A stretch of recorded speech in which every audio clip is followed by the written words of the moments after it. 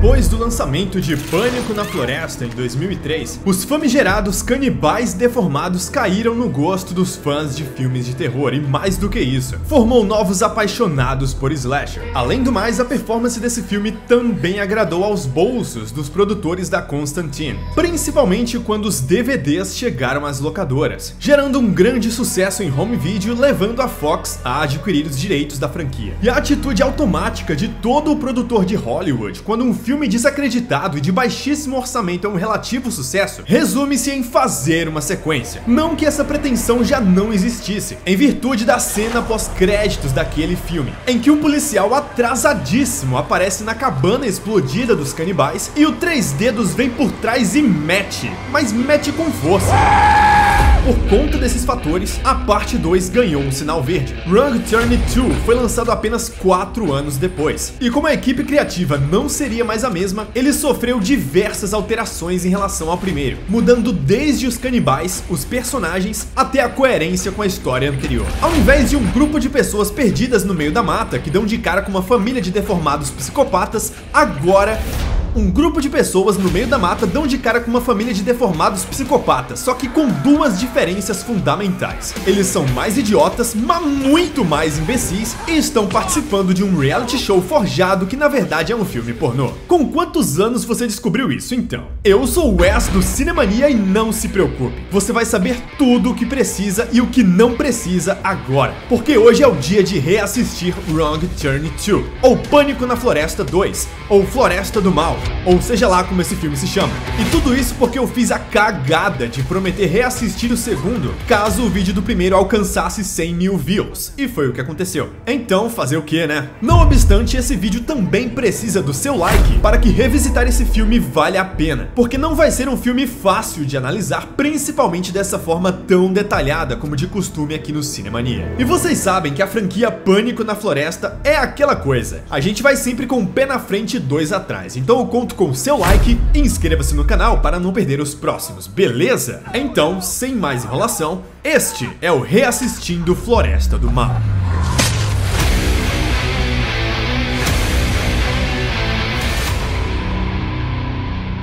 Os 4 anos que separam o primeiro filme de Wrong Turn 2 foram definitivos, principalmente com a saída de todos os produtores, o roteirista e o diretor. Geral foi demitido.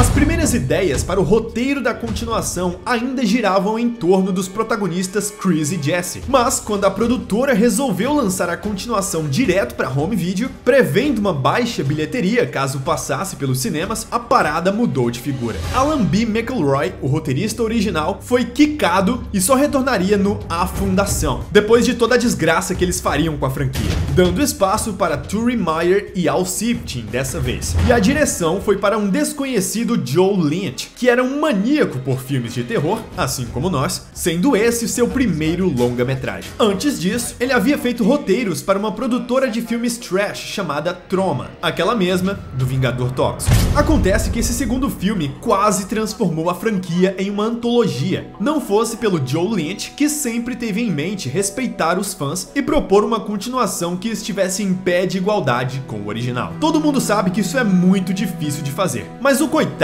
não conseguiu nem falar com Stan Winston para retornar aos efeitos especiais, tendo que se virar na criação do visual dos novos canibais. Como fã, ele apostou dobrado no Massacre da Serra Elétrica 1 e 2 para compor algumas das melhores sequências, mas também em outros filmes slasher dos anos 80 e 90. O problema é que ele mirou no Massacre da Serra Elétrica e acertou no Halloween Ressurreição, porque né, um assassino que mata pessoas em reality show é uma ideia tão... escreve qualquer coisa. E não apenas isso, mas ele quis alterar o tom com relação ao anterior. Dessa vez, o filme começaria como uma pseudo-comédia despretensiosa e gradualmente se tornaria um terror de sobrevivência. Só que aqui entra algo diferenciado. Os caras conseguiram colocar alguns pontos interessantes que não havia no original, como por exemplo, uma crítica social. Superficial, claro, mas não deixa de ser um aspecto que merece ser citado e eu farei mais à frente. Bom, novos atores foram contratados, alguns conhecidos muitos, outros não, mas a quantidade de personagens aqui aumentou muito, e os canibais sofreram graves alterações. Do trio original, o que manteve-se idêntico foi o Três Dedos, o mais icônico,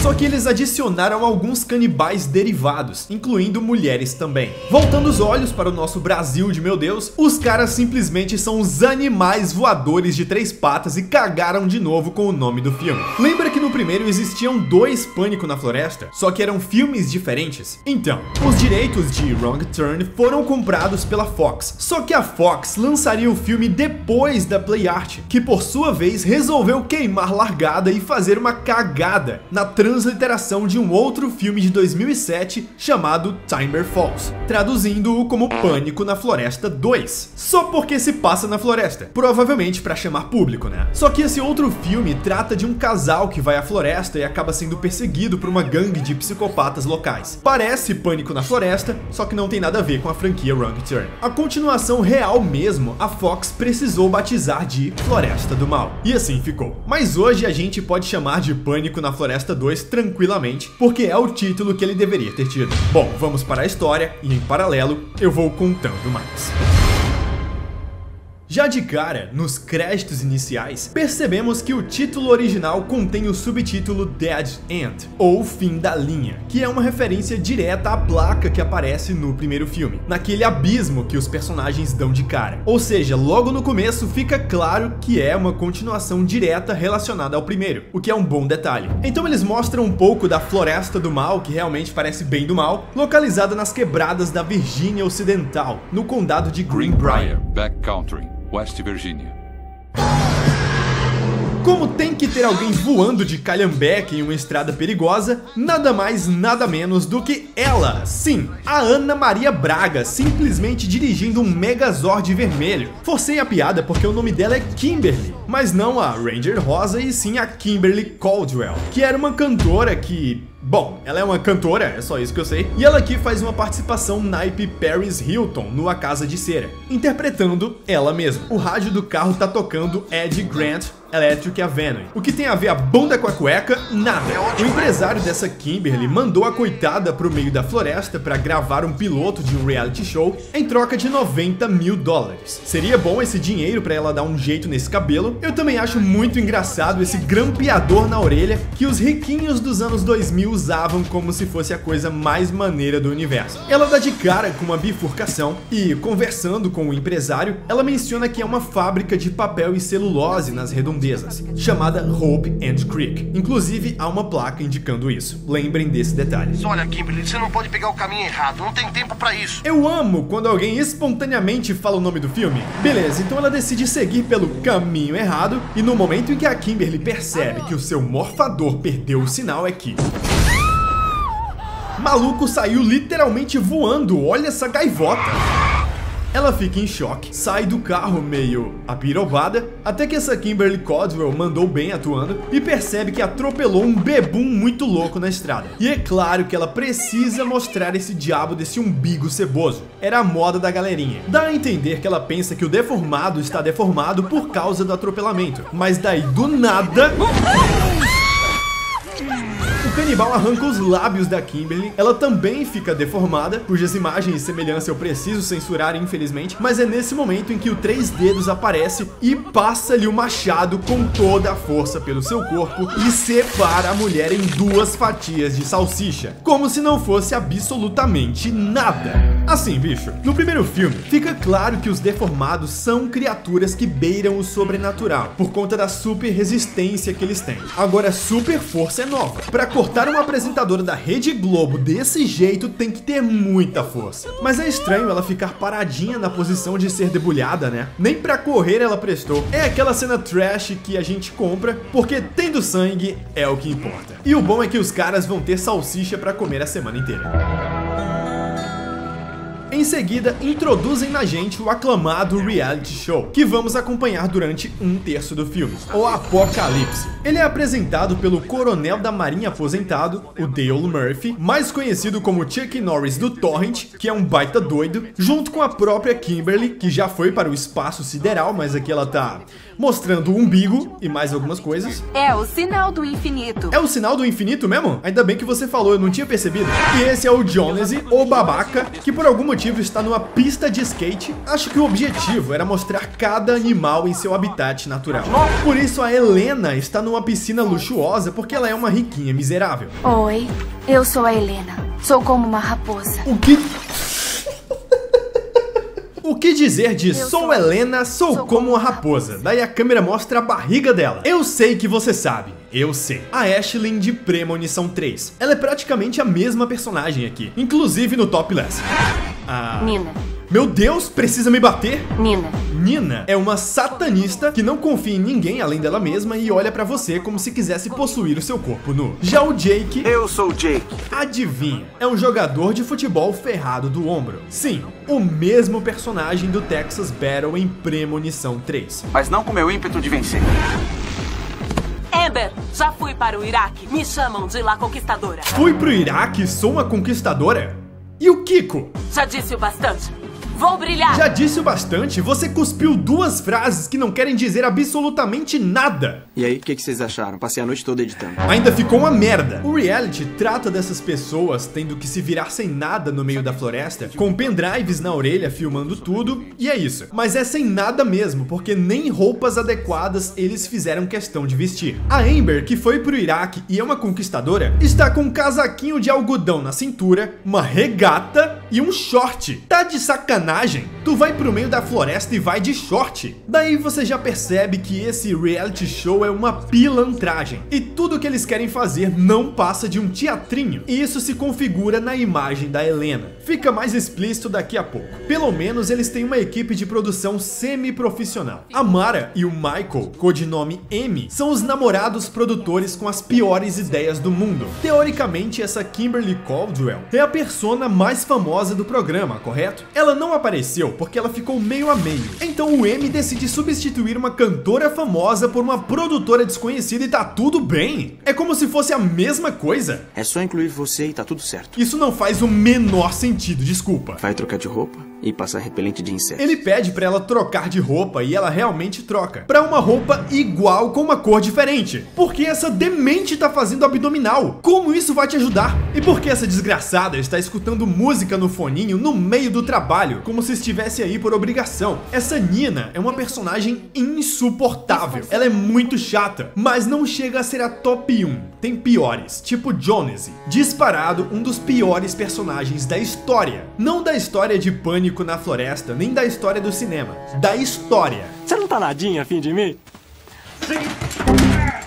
O que eu acho hilário é o fato de o programa se chamar Apocalipse. Em tese, o mundo foi devastado e tudo virou poeira, mas os participantes estão apenas no meio de uma floresta qualquer em um dia normal. Essa é a definição de apocalipse pra você? Uma floresta normal? Se eles fossem pra Chernobyl, seria mais fim do mundo do que uma floresta normal, não acha? Então vocês perceberam que eu não gosto nem do conceito e muito menos dos personagens. Todos os personagens, eu disse todos, até os que tentam ser bonzinhos, todos são chatos e insuportáveis. Você pode ser bonita, mas é mais forte do que pensa. Você pode ser bonita, mas é mais forte do que pensa. O que beleza tem a ver com força? E no fim das contas, talvez isso seja proposital. Não sei se os personagens serem horríveis foi necessariamente proposital, mas o programa ser uma merda completa, com certeza é. O próximo a morrer, olha só que bosta, é o técnico que estava dando uma lavada no joelho, bem na frente da câmera que eles mesmos instalaram. Mas daí o 3 dedos aparece e arranca o escalpo do desgraçado.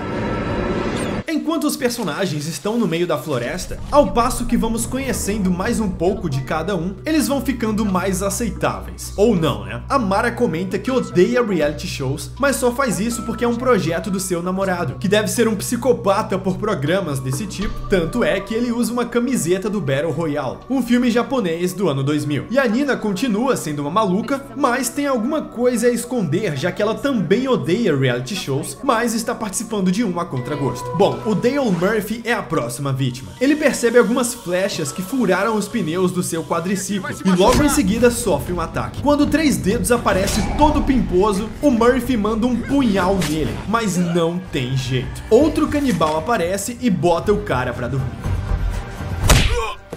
3 horas depois, o intragável do Jonesy e a Amber, que foi para o Iraque e é uma conquistadora, ainda não conquistou nada, e o Jake e a raposa tem a cena mais vergonha alheia até então. O merdão aí fica tentando jogar a mina pra cima do cara, só que ele nega fogo. Além disso, ainda temos a Dora Aventureira pisando numa parada radioativa que aciona um comando do jogo, e ela precisa tentar achar uma outra parada que desativa, e enfim, essas duas histórias não servem pra nada no filme e só estão aí pra encher linguiça, e eu posso provar, e também pra adicionar nudez e sexo ao filme, porque todo slasher B que se preze precisa ter. Pelo menos o Jake mostra algum traço de personalidade, negando fazer sexo com a Helena, visto que ele tem uma família que também vai assistir e tudo mais. Que ótimo, eu queria um cara erótico e peguei um escoteiro. E como a Helena é uma raposa, sobra pro M e ele mesmo realiza o teste do sofá. Então você se pergunta, o que é que eu tô assistindo?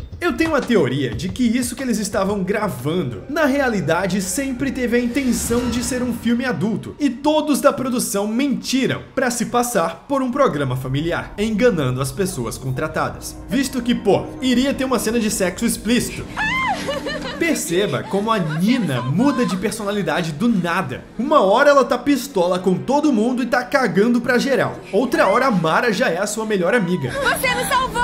Principalmente quando elas veem o M mandando ver com a raposona. Nesse interim, como forma de consolar a Mara, descobrimos que a Nina também foi corna e que o cara usou seu cartão de crédito e a deixou com a dívida. Por isso, ela estava participando do reality. Imagina isso, a motivação de um personagem são os chifres. Quem é que teve essa ideia? Isso não é um baita desenvolvimento de personagens, mas já é melhor que nada. Mandei ele pro hospital.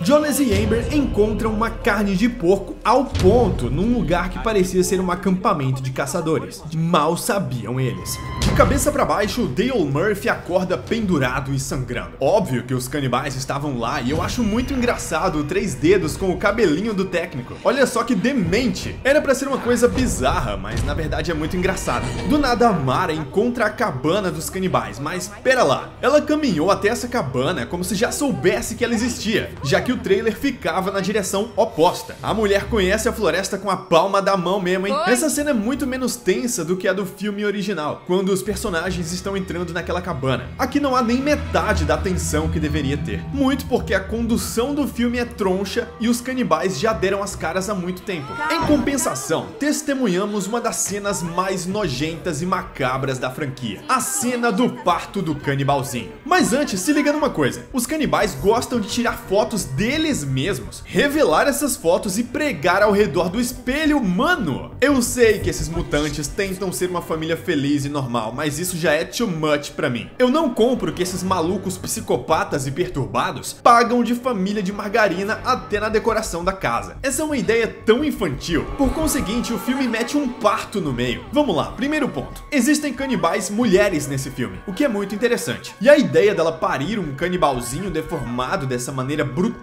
é uma das cenas mais icônicas da franquia, sem sombra de dúvidas. A deformação do bebê não dá pra tancar, maníacos, é simplesmente sensacional. Pena que essa criatura não é explorada nesse filme. Poderiam ter usado ela como elemento de motivação para os deformados. Cabe dizer também que a canibal fala nesse filme, olha só que doideira. Ela tem uma fala com uma voz super normal. Sim, o neném já está saindo, fique aqui. A canibal poderia trabalhar com dublagem, ela tem uma voz da hora, hein?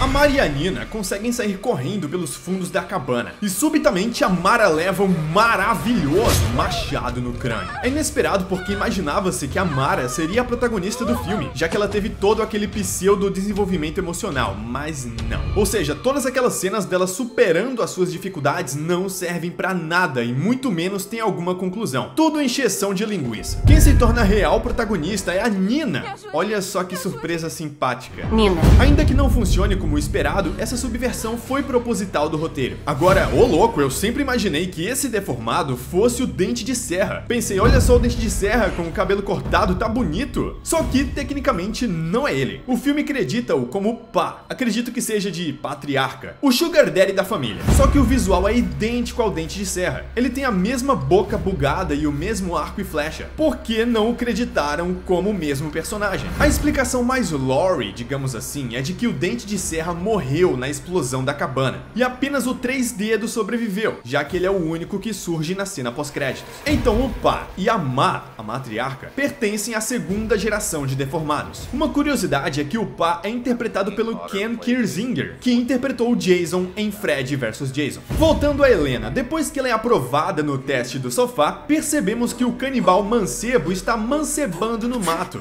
o que é uma ideia boba demais. O filme tem várias ideias bobas mesmo, gratuitas. E fica mais engraçado quando a irmã dele aparece e começa a espancar o cara com ciúmes.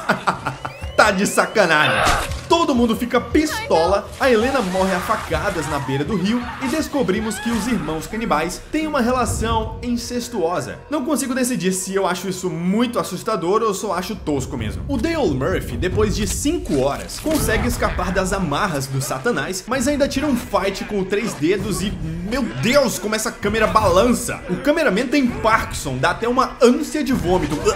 Mas o que salva é o visual da floresta. É tudo muito sujo, com os corpos esfolados e tudo mais. Essa floresta é muito mais assustadora que a do primeiro filme, e o gore é mais presente e muito mais bem feito também. Isso é um ponto muito positivo. Eu sei que no final da briga o Murphy mete um tiro de 12 no Três Dedos e ele sai voando.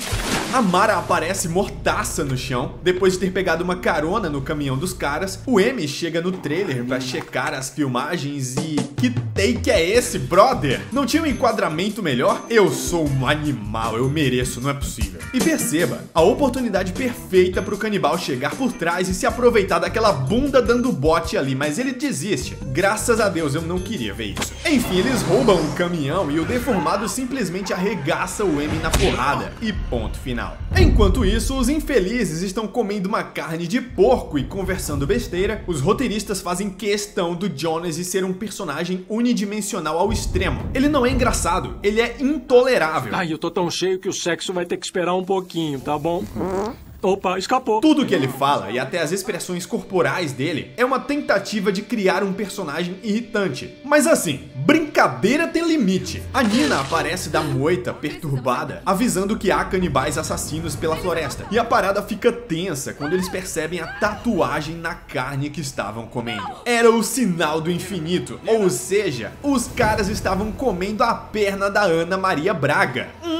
Que vontade de passar debaixo de uma mesa. Os 4 imediatamente fogem e tomam a pior decisão possível num momento desses: se separar. Pior decisão pra eles, porque sem os dois imbecis aí, o Jonas e a Amber, temos uma cena até que boa do Jake e da Nina conversando. O Jake já sabia que a Nina se mutilava por conta da faixa no pulso que escondia as cicatrizes, e também por conhecimento de causa, já que quando o Jake foi privado do futebol por conta do ombro machucado, ele também havia feito o mesmo. Por que acha que vim ganhar esse jogo? Pra ter uma chance de superar isso. Uma cena emocional, bonita, sem piada, sem forçação de barra, sem nada. Então você finalmente percebe que os protagonistas verdadeiros desse filme são o Jake e a Nina. O Murphy também é um bom personagem, mas ele é mais um coadjuvante. Ainda assim, ele encontra o famoso velho do Nesquik. Ele mesmo, o Sr. Odets. Aquele mesmo velho capirotesco que nega informação ao Flynn no primeiro filme. Aqui ele está tomando o seu famoso Nesquik. Eu sei que não é Nesquik, mas eu acho fofinho ele tomando isso aí. E ainda mais fofo ao descobrir que ele teve uma esposa chamada Delilah. Eu não sei se você vai lembrar, me diga se eu estou brisando, mas essa foto dos dois não lembra muito o Sr. Epaminondas e a Constance de A Casa Monstro? Cara, parece demais, que da hora.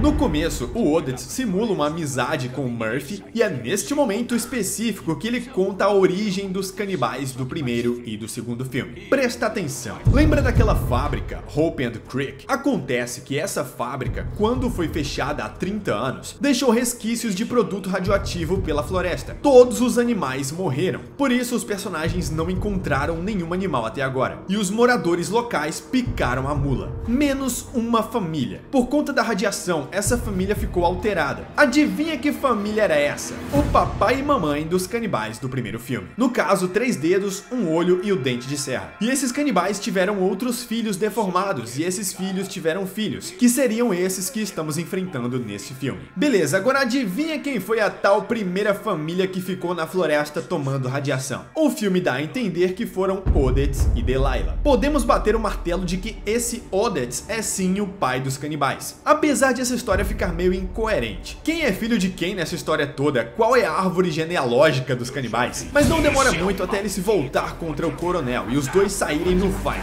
Um militar casca grossa perdendo pra um velho maldito desses é de deixar brabo, mas daí o Murphy explode o maldito com uma dinamite e adeus Odets.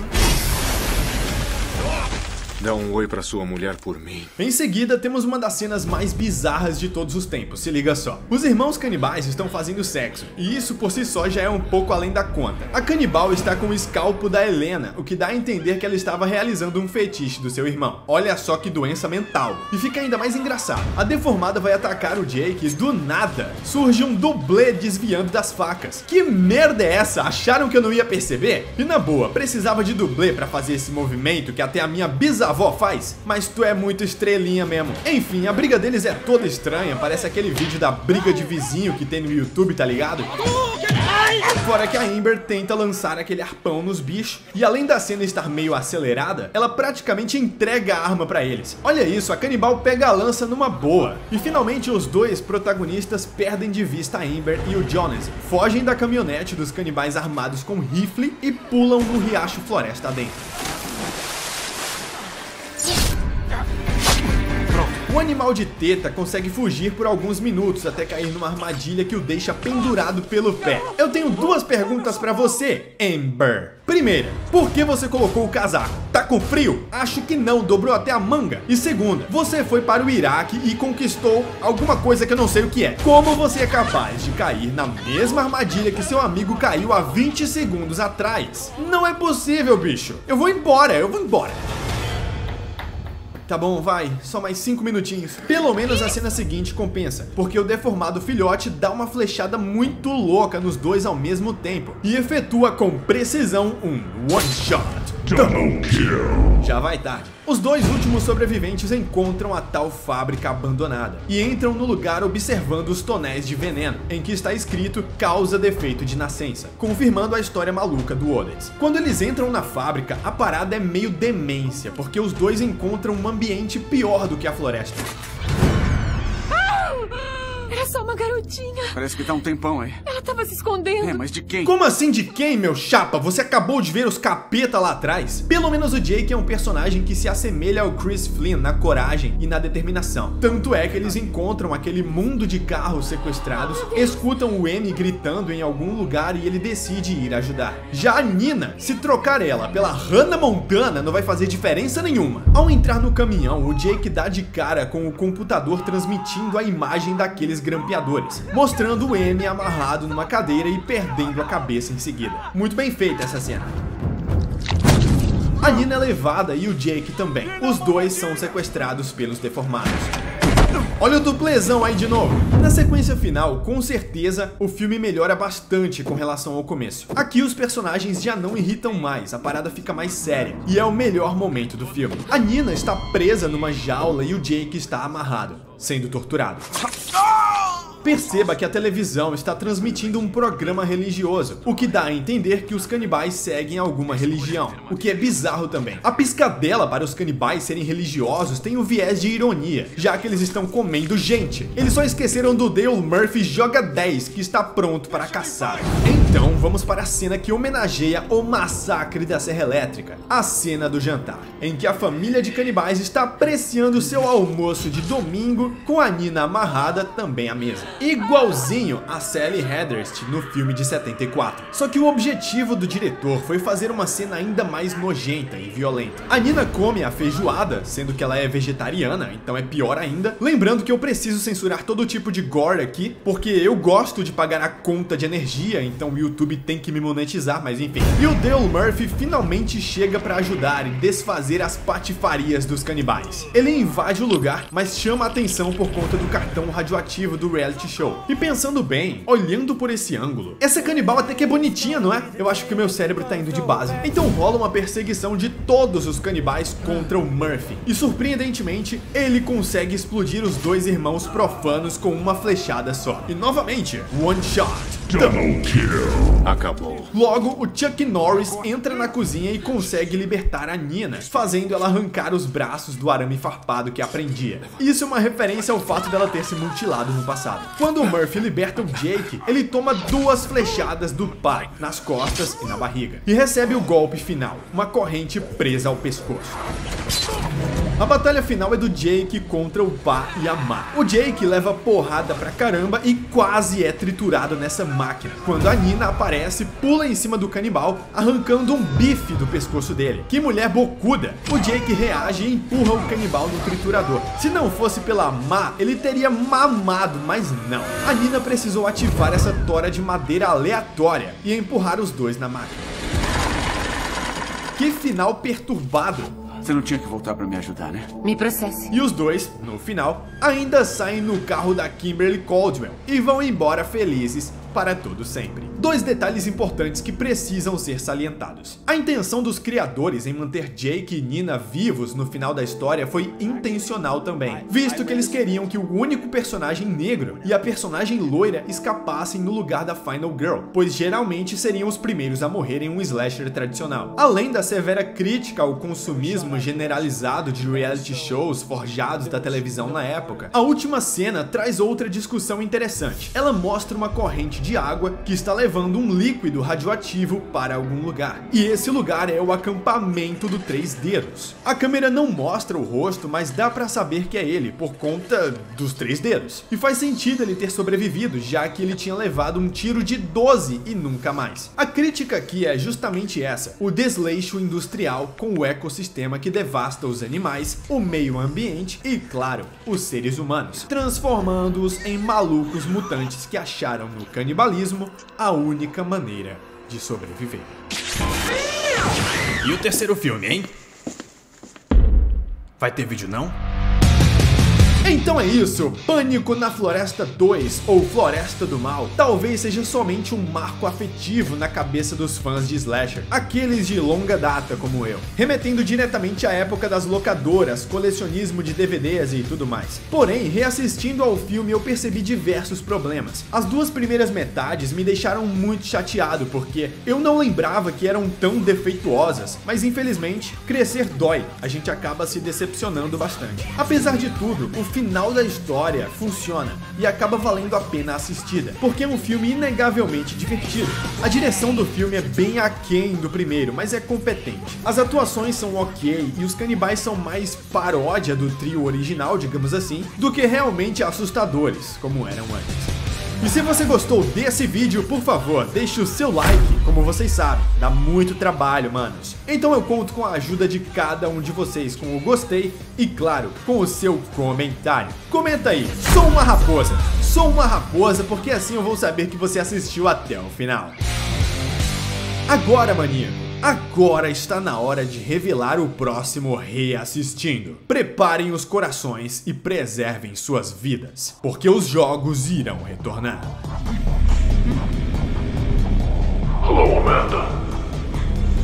You don't know me, but I know you. I want to play a game.